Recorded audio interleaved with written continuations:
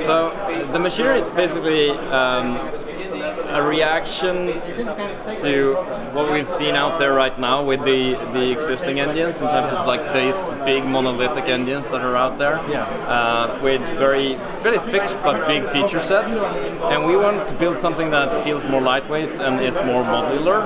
And on top of that, we have had this vision of building something that gives you a data model that's truly collaborative. Kind of like a Google Docs type of workflow, but for game development. So that's been one of the things that we've been playing around with together with this modularity aspect of things. And then since both me and Nicholas, we are kind of performance junkies, and we tend to always want to build everything from scratch ourselves. So eventually we realized, like, well, we're probably gonna build everything ourselves, like all the tools and the entire tool stack and so on. So that's what we've been doing over the last like 2.5 years, and now it's starting to reach a point where we feel like we have sort of most of the systems that you need to be able to ship a game, like with packaging and animation and physics and so on.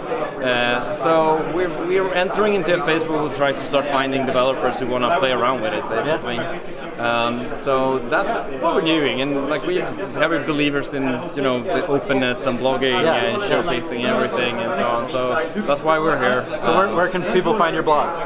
At ourmachinery.com. Okay, cool. Yeah. Awesome. Thank you. Thank you.